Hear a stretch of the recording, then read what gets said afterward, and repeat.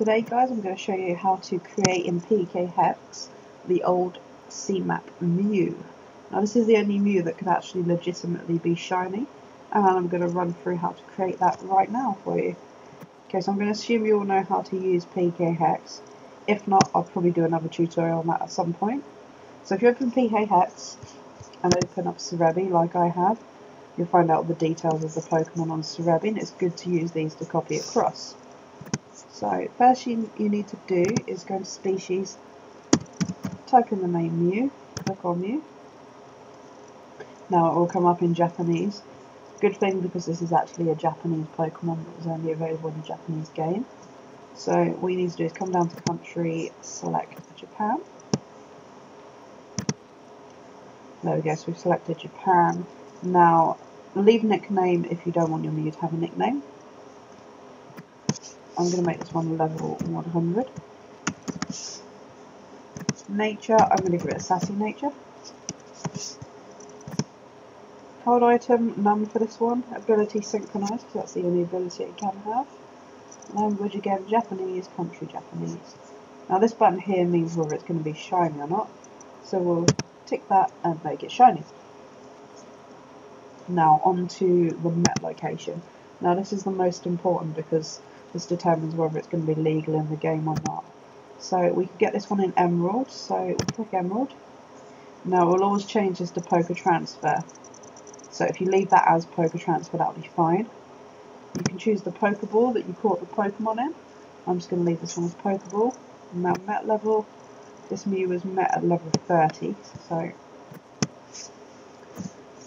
we'll put level 30. Now the date, see the distribution ran to the 21st of August 2005, so that's what I'm going to put my date as. Now Cerebi doesn't mention it, but this actually is a fateful encounter Pokemon, so you do need to tick that for it to be legal. Onto the stats, I'm just going to give it 31 IVs all the way through. You can set the EVs to what you want as long as it doesn't go over the maximum allowed. Attacks, you need to copy what's on here, or you can give it your own moveset as long as it's a legal moveset.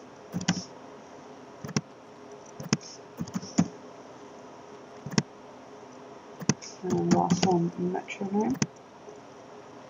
Just leave those as is. And now onto the original trainer. Now for the trainer ID, you can use your own or just make one up. Secret ID, that doesn't matter, you can just leave that. Original trainer, now if you want this to look really legit, you can give it a Japanese trainer name. I have no idea how to type Japanese, so normally I just go into Google and copy and paste some Japanese across. Otherwise you could just put your own name. I'm just going to put Muse giveaways. Latest, not original trainer handler, you don't need to fill that out, that can stay as is. So now if you go back to the main, it's got rid of the shininess, so just tick that again. That happens randomly sometimes, and I have no idea why. So let's just check we've done everything correctly. So yeah, the level's fine, the country net, the attacks, and the original trainer. You can give this Pokemon all the ribbons you want if you like. This one didn't come with any, so you don't need to give any. Now all you need to do is go to File, Save As, and then we save it to my desktop, click All Files, save it as a Pokemon.ekx. And that's it, there you have it, that's your complete Faraway Island Mew, and that will go through all of the hack and legitimacy checks.